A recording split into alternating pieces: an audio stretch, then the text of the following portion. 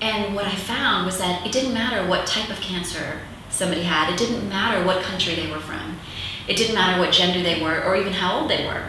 They were all doing these 9 things. Now, there's room for individual variation, right, in these 9 things. So one of the 9 factors is taking herbs and supplements. They weren't all taking the same supplement. That would have been wonderful. I could have come back and said, here's the supplement, right? Everybody just take this and your cancer will go away. That's not what I found. But they were all taking herbs and supplements. They were all changing their diet. They were all changing their mental and emotional world in the same ways. And that was fascinating because I was in China, Japan, New Zealand, Africa, Brazil. It didn't matter where I was, they were doing these 9 factors. And that was really exciting. And the 9 factors are, which are they? They are, in no particular order. Okay. I'll just start with the physical ones. The 2 physical changes are radically changing your diet.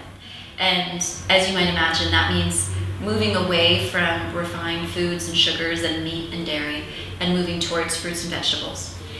The other physical factor is taking herbs and supplements. And again, that varies from individual to individual.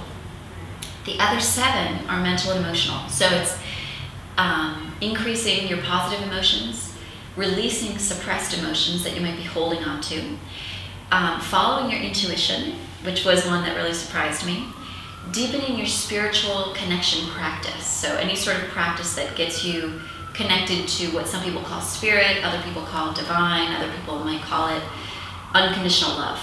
It doesn't need to be tied to any religion. And then increasing social support, so having a community of loved ones, and finding strong reasons for living and taking control of your health. Is that 9? Yes, I think we got them all. Yeah.